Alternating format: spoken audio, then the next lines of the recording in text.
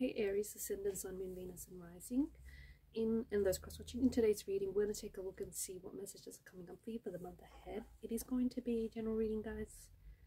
Please keep mindful. If you're after personal reading, feel free to reach out and inquire. Email is listed below.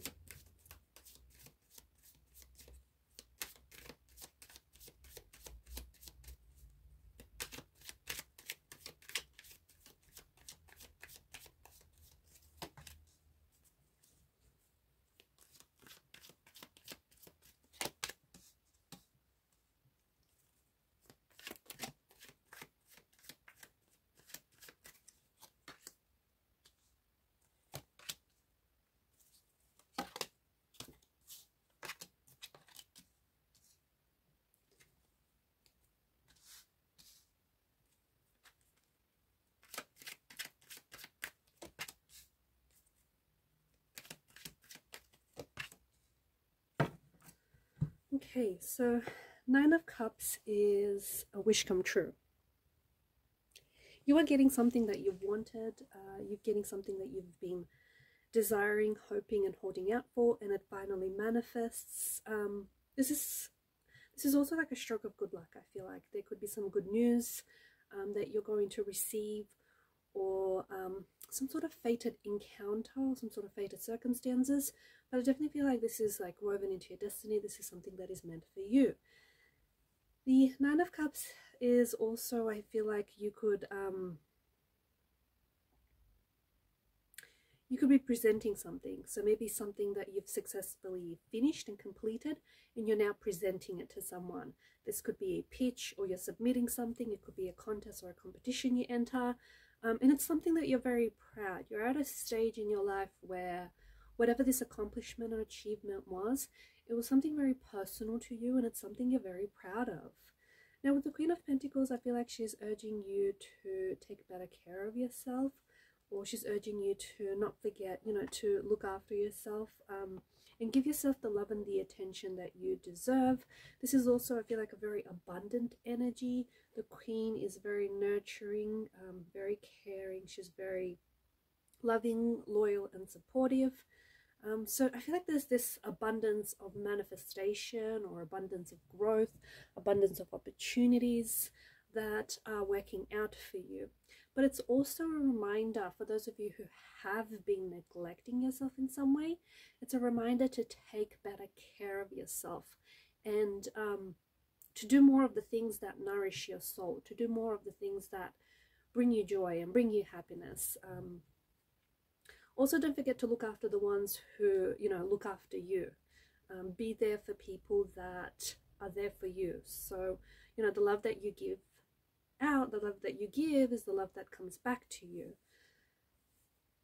I also feel like there's something here that's very important to you, that I feel like you're really giving it a lot of your attention. So it could be like a project, it could be an idea, anything that you start right now. It has the, like, you've got the Midas touch, you've got the magic touch, and anything you start right now is going to be very abundant. Okay, it's going to be very successful, and it's going to be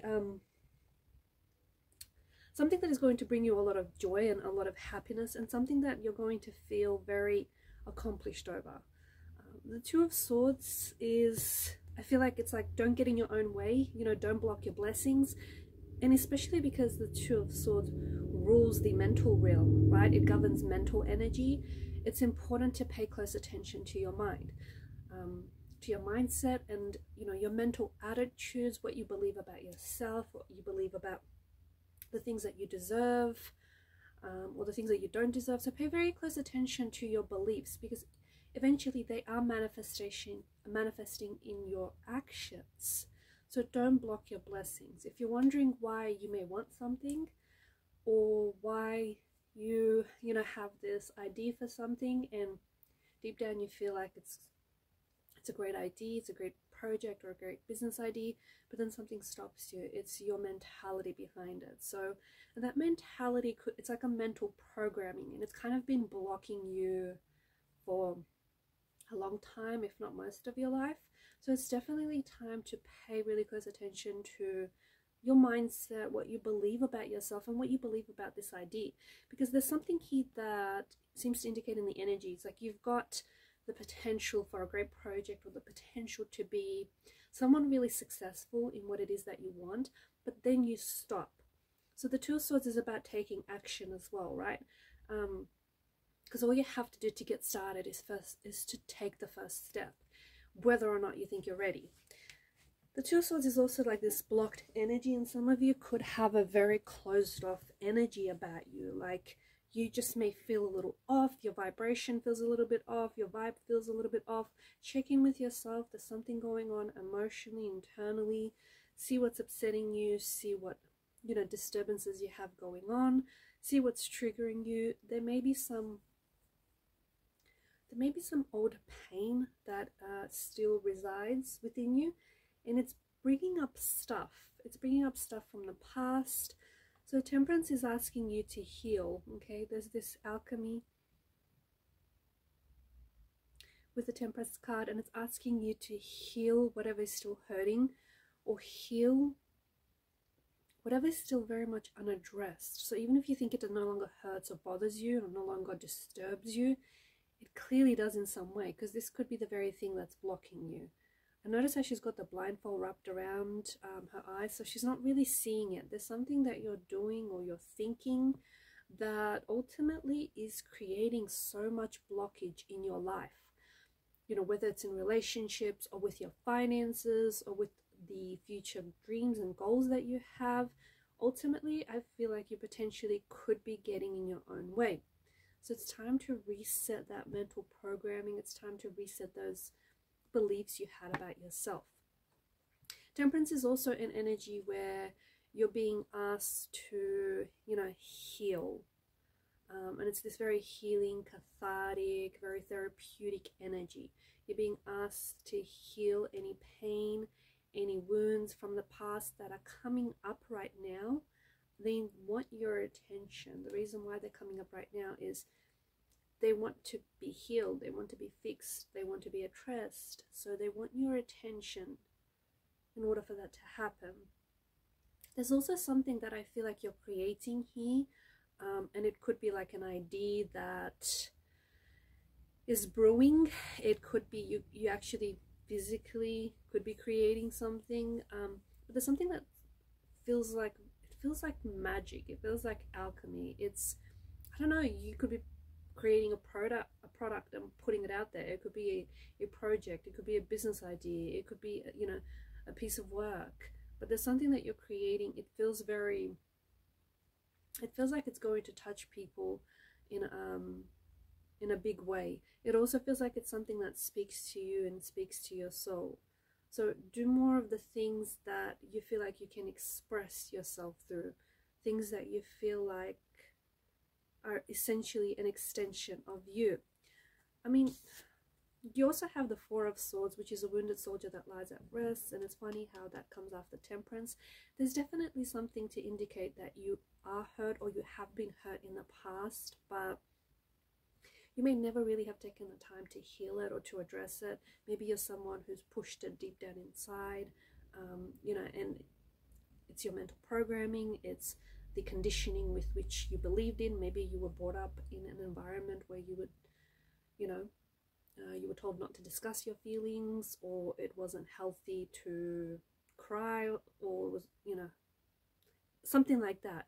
So what you did is, instead of addressing it, instead of healing this hurt, maybe you told yourself and you pretended that it wasn't there and that everything is okay, but it's coming up now, and I do think it's the very thing that is getting in your way. So there's something that I feel like that you should be accomplishing, or you want to accomplish, and you could be a great success at it. You could be the Three of Pentacles, where I feel like when you get out of your way, you're going to be this guy here. You know, he's the one on the podium that people are looking up to, that people are aspiring, they're asking for advice, you know, how you got there, how you did it, or, you know, how it's done.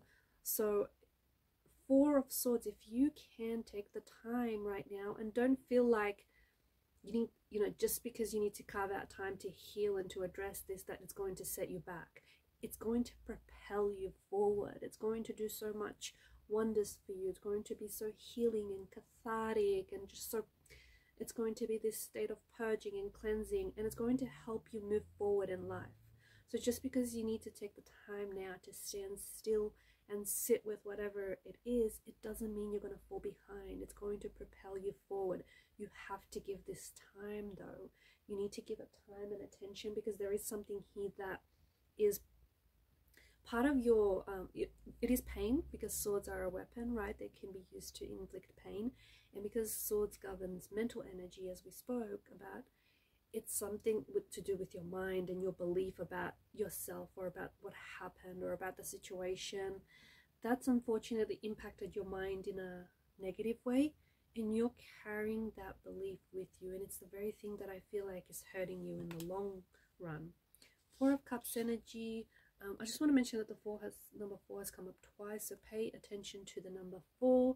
It potentially could be a message, especially if you're seeing a lot of 4s or 4 of something everywhere. Some of you could be like seeing, or you could see, and it's a sign, especially if you do see, like during the course of today or the next 4 days, like you may see something of 4s, like 4 butterflies, you know, 4 birds could come and land on your balcony, or I don't know, it just feels like something may be happening to you in terms of like in increments of 4.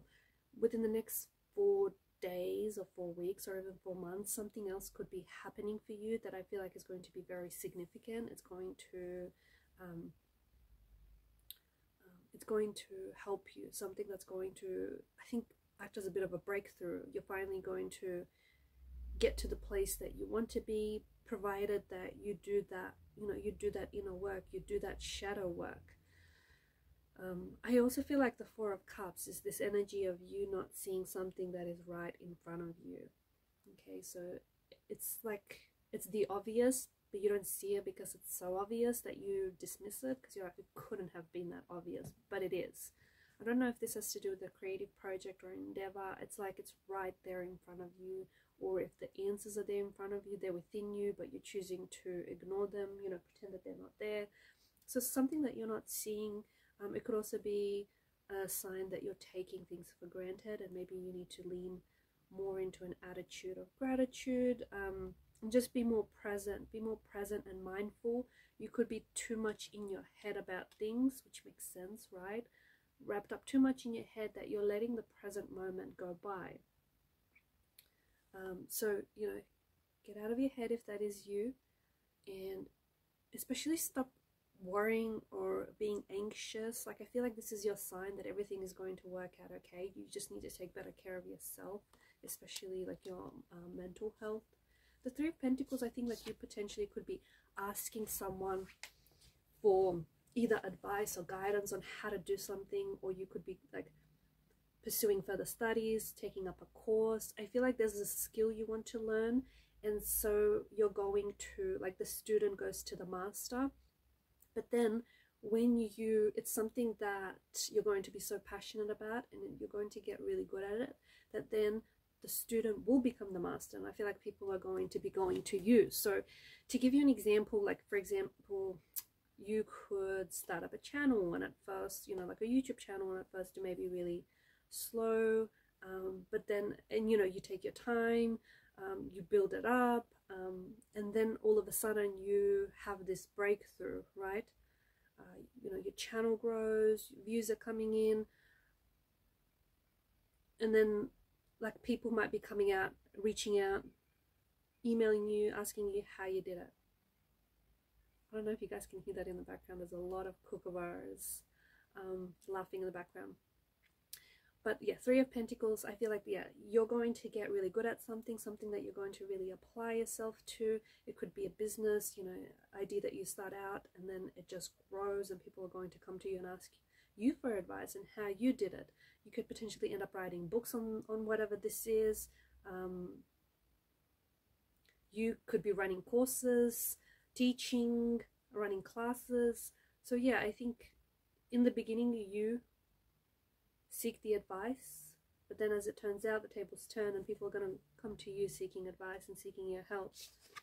The Strength card, I really feel like it's about you, you know, strengthening yourself, improving yourself. So I think the focus is like your mind, your mental health, your physical health, like your strength, your resilience. I feel like it's also a reminder for you that you have the strength to persevere, you have the strength to do this. Don't give up just because you think the time that something is going to take, right? The time and the effort is going to take. I mean, things take time, things take effort, you know. Good things take time, great things take even longer. So don't be put off by that. Also lean on your strength is a message that I get. Make sure that you like tame those disturbances. Anything that leaves you feeling a little, anything that's disturbing, agitating, irritating your energy now, I feel like it's trying to tell you something. So you need to look into it and tame those like inner disturbances. Alright guys, and these are your messages. Thank you for watching and listening. Please show your support to the channel by liking, sharing, and subscribing. Bye for now.